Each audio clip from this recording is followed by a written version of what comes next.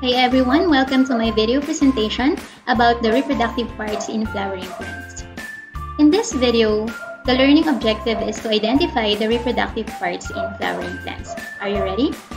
Alright, so to begin with, let us play this game. I know everyone is familiar with this, so you just have to figure out the word that best fits the pictures presented. Okay, so what is your answer? That's correct, so the word is plants. How about this one? Okay, so these are parts of a flower. In your grade 4 class, you have learned about the different kinds, the different habitats and structures of plants. Now, we will study more about plants, specifically about flowering plants. What is your favorite flower? What is the most attractive part that you see? What do you call this part? Well, generally speaking, these are petals that are the most attractive of all the floral parts, purposely to attract insects. The flower is the reproductive organ of a plant that produces the egg and sperm. Let us now examine the floral part and find out the different reproductive parts of a flower through watching this.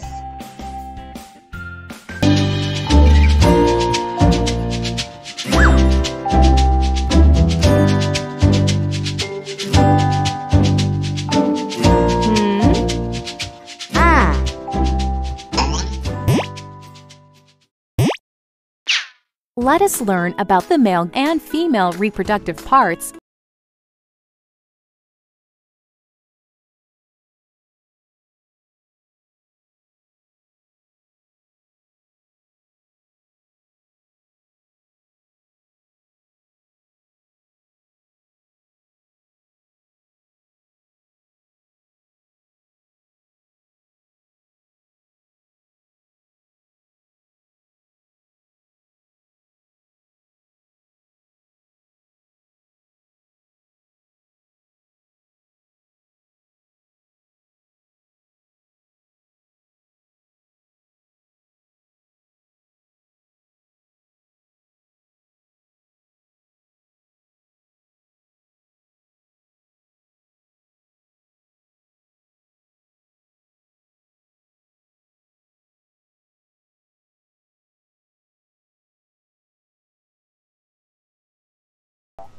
Carpel is the female reproductive part of the flower.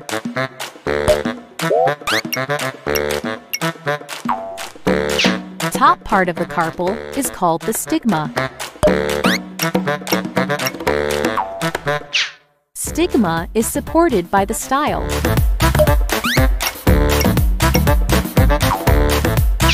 Base part of the carpel is the ovary.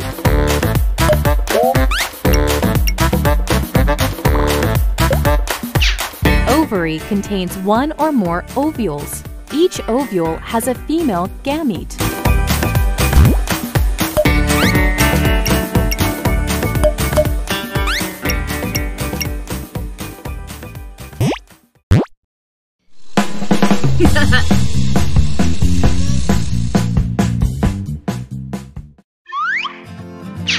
Flowers that contain both male and female reproductive parts are called bisexual flowers. Hibiscus and rose are some examples of bisexual flowers.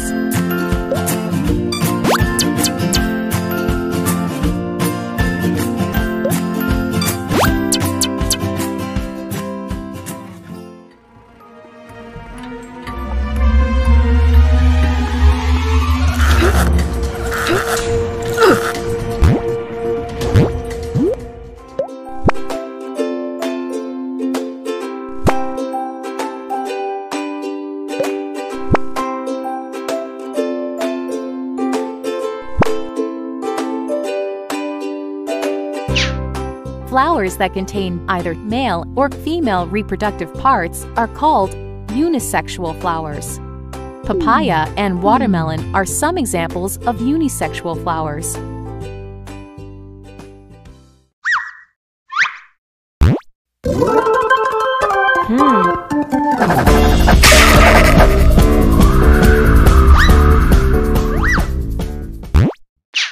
For fertilization to take place, pollen grains need to be transferred from the stamen to the stigma.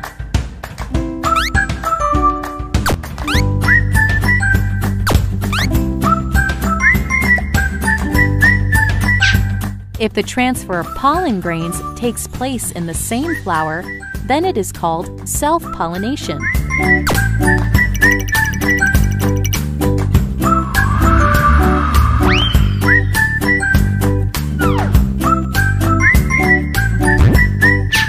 If the transfer of pollen grains takes place from one flower to another, then it is called cross-pollination.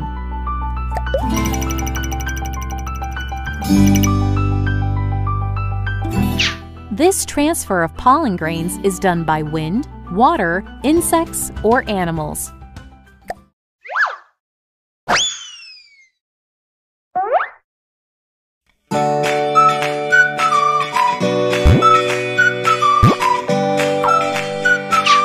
After the pollen grain lands on the stigma, the tube cell produces a pollen tube through the style into the ovule.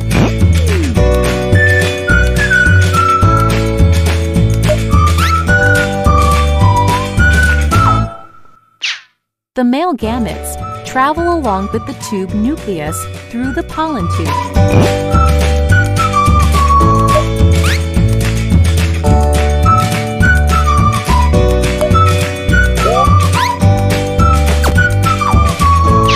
After they reach the ovule,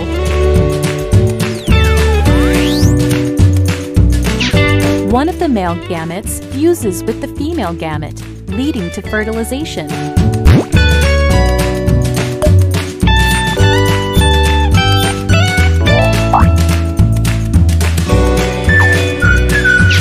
Fertilization leads to the formation of zygote.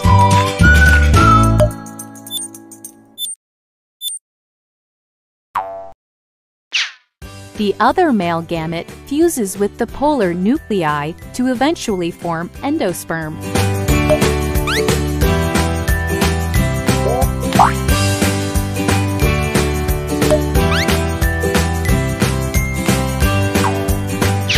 The zygote divides multiple times to form an embryo within the ovule.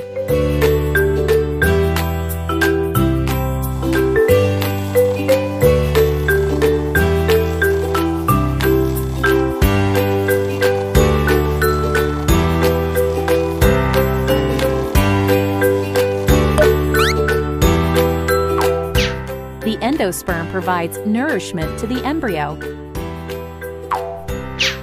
Eventually, the ovule develops and turns into a seed.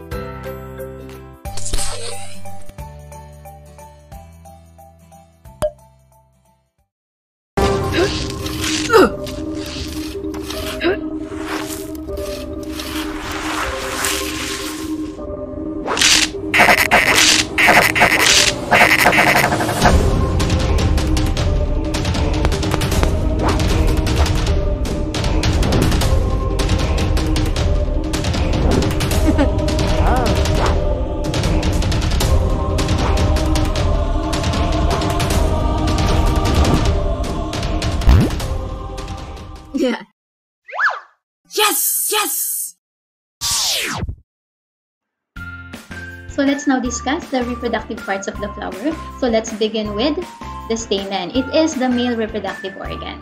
It consists of a pollen sac, which is called the anther, and a long supporting filament. The filament holds the anther in position, making the pollen available for dispersal by wind, insects, or birds. The pistil is a plant's female part. It generally is shaped like a bowling pin and is located in the flower's center. It consists of a stigma, style, and ovary. The stigma is located at the top and is connected by the style to the ovary. The ovary contains eggs, which reside in ovules. If an egg is fertilized, the ovule develops into a seed. Again, the reproductive parts in flowering plants are the following. We have the stamen, the male part, which consists of the anther and the filament. The female part, which is called the pistil, consists of the stigma, the style, and the ovary.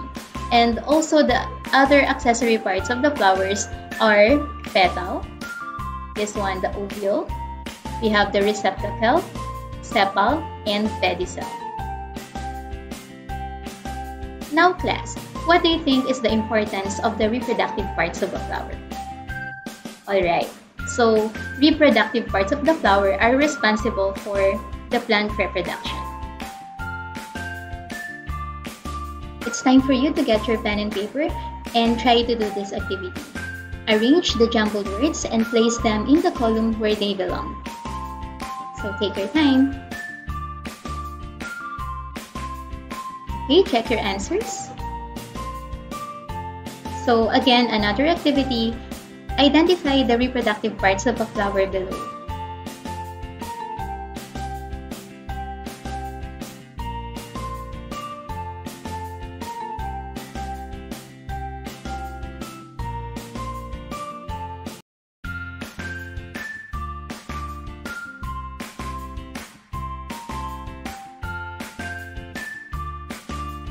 Have you got the correct answer? Okay, so remember class, the essential parts in a flowering plant are its reproductive parts. The male reproductive organ is the stamen. It consists of the anther and the filament. The female part is called pistil, which consists of the stigma, style, and ovary. These parts are important in the reproduction of plants. For your offline activity, draw a flower, label the reproductive parts, and describe each part. Thank you for studying with me. This is Teacher Mary Ann. See you next time.